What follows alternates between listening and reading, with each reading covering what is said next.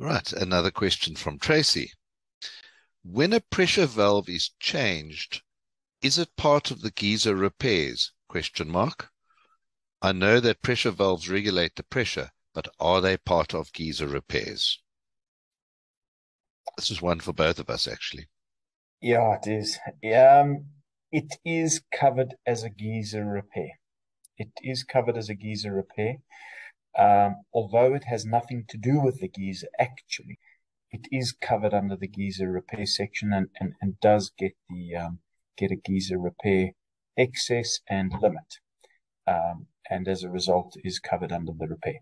But interestingly enough, absolutely no relation between the pressure control valve and the geyser, other than the rating must match or be less.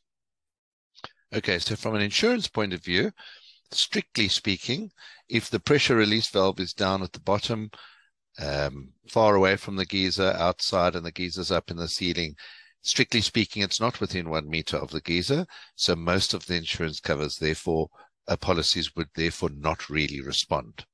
But it's a matter of, well, was it within 1 meter of the geyser? Okay, so that's the real insurance viewpoint. Glenn, happy with that?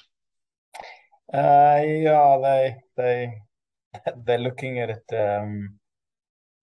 Yeah, they are allowing it to go because I think the realistic side is that it's not always a meter from the geyser.